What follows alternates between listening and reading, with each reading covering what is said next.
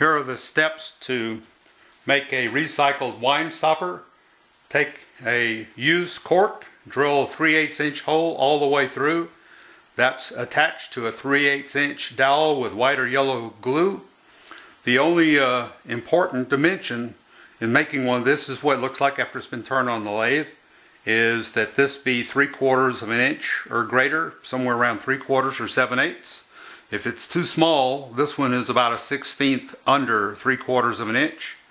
Then it will not seal in the top of a wine bottle.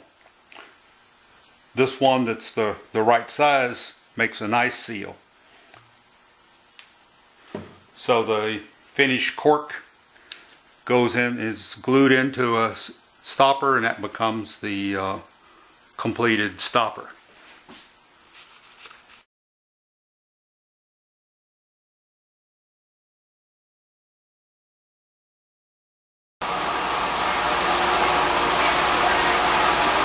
I'm processing corks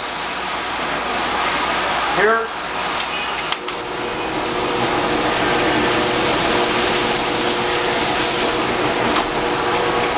About a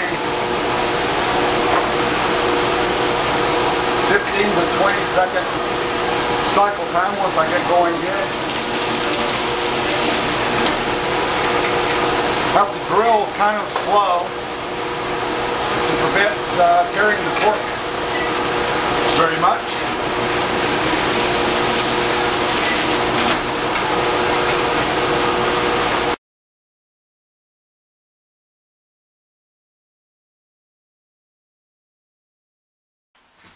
I'm going to glue a 3/8 inch diameter dowel that I've cut off on the bandsaw in about 3-inch lengths into the corks that are drilled. We'll start by looking at both ends and seeing which is better centered. Do that because the better centered end is going to be the larger size of the bottle stopper cork when we finish it. So I've put a little bit of glue in the hole, stuck it in the dowel in about 1/4 of an inch, add a little bit more glue. I'm using a wooden mallet, drive that home, and then that's finished. The cork is torn here a little bit, but it won't be a problem because we can, when we go to the lathe, we can cut that end off right there. So that's finished, ready to dry. I'm using white glue that's a fast setting glue. That could be yellow glue or white glue, doesn't really matter.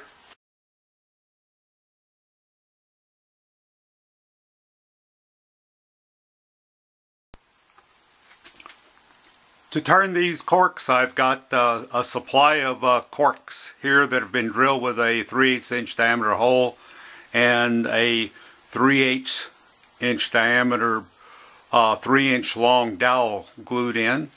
I'm using 3 turning tools to turn these. I've got a spindle gouge that's ground to about a 25-degree angle, and I keep that really sharp to turn the cork, otherwise it'll tear a little bit. And I've got 2 parting tools. One very thin parting tool, about a 32nd of an inch, and I've got another parting tool that's about 1/8 of an inch thick. The only other tools are a couple pieces of sandpaper. I've got some 80 grit sandpaper and some 150 grit sandpaper glued down to sticks. So those are the tools required. To complete the cork, I'm going to take the cork, insert it into a keyless drill chuck, leave about 3/4 of a half an inch sticking out beyond the chuck. The first step is to square off the end.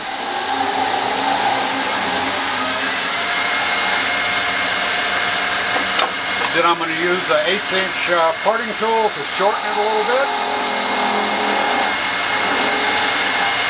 and make sure that I undercut the